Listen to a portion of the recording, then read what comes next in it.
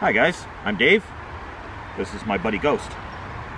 We are doing a series of videos about wild medicinal and useful plants. And today, what we have for you is common tansy.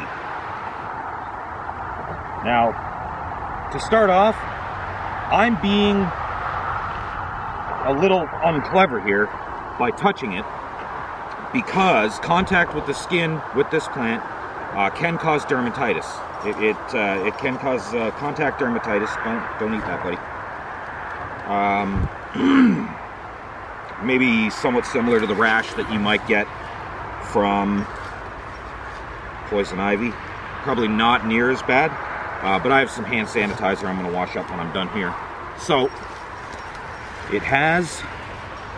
it's actually a member of the aster family, but its leaves are somewhat similar to members of the carrot family. And even with its flower clusters, it, from a distance, can almost look like wild parsnip. So, what's useful about this plant, other than the fact that it can cause you to have a rash? It is an insect repellent. It's a very, very good insect repellent.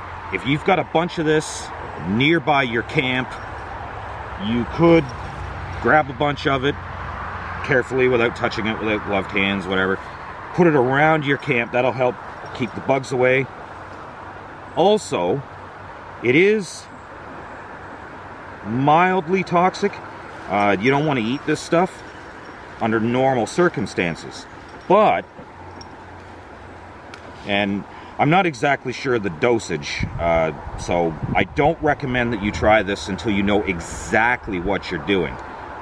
But in a survival situation, maybe you've picked up internal parasites, worms, things like that.